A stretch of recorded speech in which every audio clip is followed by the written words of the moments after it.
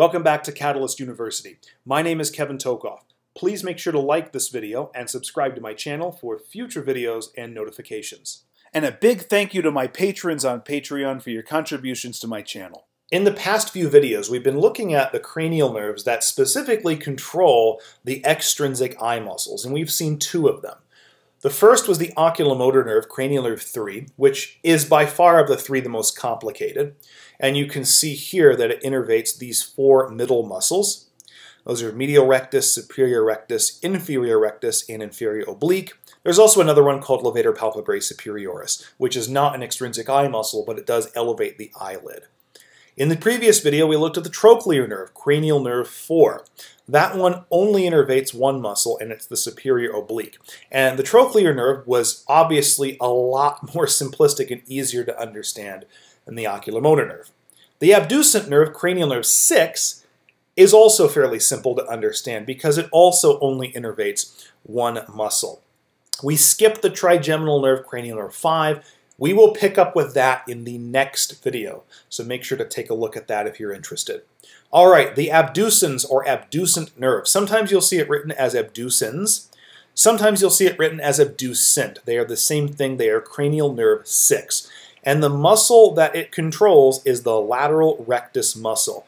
So here's your lateral rectus muscle. Here's a better view of it on this picture right here. Here's the eyeball, and then right there on the left side of that eyeball is your lateral rectus muscle.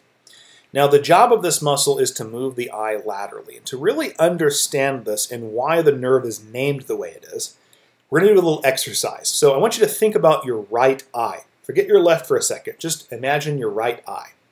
And I want you to, without moving your head, look to your right. Okay? Now your left eye moved medially, right? But your right eye, when you looked right, moved laterally. Your line of vision for your right eye, did it move towards your midline or away from the midline? Well, your right eye, when you look to the right, the line of vision went away from the midline. What do we call a movement away from the midline? Abduction. So when the eye is moved laterally, we can also call that abduction of the eye. Conversely, we can also say medial movement of the eye is adduction or adduction of the eye. So when the eye moves laterally, the line of vision moves away from the midline, so lateral eye movement is also eye abduction. Conversely, medial eye movement would be eye adduction or adduction. Okay?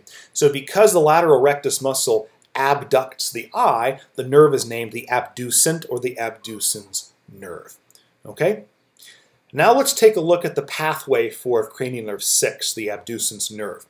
Now, as compared to the oculomotor nerve and trochlear nerve, there's one major difference right at the start. Can you spot what it is? Well, remember that the oculomotor nerve and trochlear nerves, cranial nerves 3 and 4, originate in the midbrain. Those are the only two cranial nerves to originate in the midbrain. Cranial nerves 5 through 8, certainly 6 is included in that, originate in the pons. So now we're moving down the brainstem into the pons. Okay? So right here in the pons, this is your abducent or abducens nucleus. This is the origin of that abducens nerve. We follow the abducens nerve. It exits the pons anteriorly, and we see it's going to go over or superior to the anterior inferior cerebellar artery. So it moves over that, and then it goes to the cavernous sinus. This is a tunnel within the sphenoid bone. And so it's going to enter the cavernous sinus, move through it, and then exit the cavernous sinus. Now, that's something similar to what we saw with the oculomotor and trochlear nerves. Okay? Both of those also enter the cavernous sinus, move through it, and exit it. Okay? And then they're both also going to exit the cranium through the superior orbital fissure.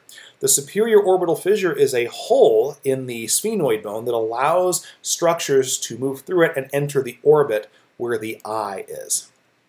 And this is no different. The abducent nerve is going to exit the cavernous sinus, move through the superior orbital fissure, so exiting the cranium and moving into the orbit, and there you can see it's going to move to the lateral rectus muscle where it innervates that muscle. And through contraction of the lateral rectus muscle, we get abduction of the eye or movement of the eye laterally. So hopefully this video gave you some good information about the abducens nerve and the lateral rectus muscle. Thanks for tuning in. Please like, subscribe, and check out my Instagram for cool science and not science stuff.